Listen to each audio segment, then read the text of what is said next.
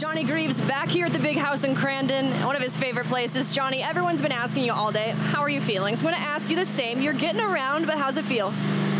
You know, I'm not going to lie, it's stiff, and I can tell you which ribs are cracked. But like I said, I woke up Monday feeling 80% better than I did, you know, the Saturday and Sunday before that. I don't know why, and went to work and got in a full day there. And, you know, I'm careful with obviously the right side of my body, but my mobility is really good, and the pain isn't as bad as I've had it in the past, so feeling pretty good. And you've seen some gnarly crashes in your day and experienced them yourself. That's all part of it, but this one, it felt different. It felt worse, obviously injury aside. Yeah, you know, the whole flipping over that K-rail, and then they said it was a 25-foot drop to the dirt on the back side of that bank turn, and the car, you know, hit upside down, so there was nothing to absorb the shock, and by then the momentum had stopped, so it was basically a free fall on the roof. So yeah, I mean, it may not have been the worst crash I've had in a long time, but it definitely hurt more than any of the other ones. It felt like I just got shoved out of an elevator or something. That always feels good. Well, now after the fact, that situation, did it either reaffirm or change any feelings you had about how your truck particularly is built for safety or even track safety? Oh yeah, I mean, this is a brand new truck. You know, me and Brad built this in-house 100%, and we build it with me in mind. You know, I'm a little bit, I hang it out there once in a while, so a little bit risky. So I had no doubt that the truck was going to do its job, and you know, obviously I got transported after that, so I didn't know what it looked like, and they said they drove it back, put an A-arm on it, and raced it all weekend.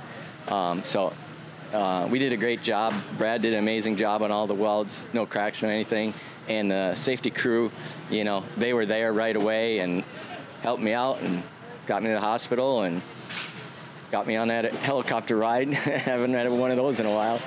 Well, like you said, they went out and raced this truck, and it looked sporty out there with your nephew. Are you at all surprised to see him get up to speed as quickly as he did? I know you and CJ were kind of coaching him through it.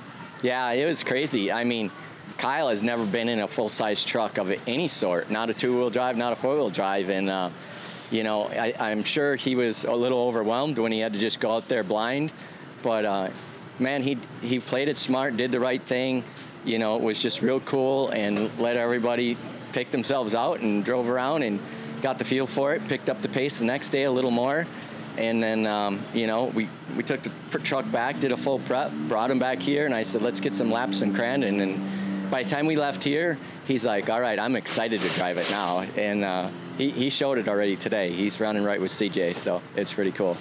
Well, I know your entire family and your race team, you guys are such a tight-knit group, and of course a well-oiled machine. How proud are you of CJ and the entire team for stepping up and showing leadership, but also keeping that positive attitude while you were going through it in Antigo?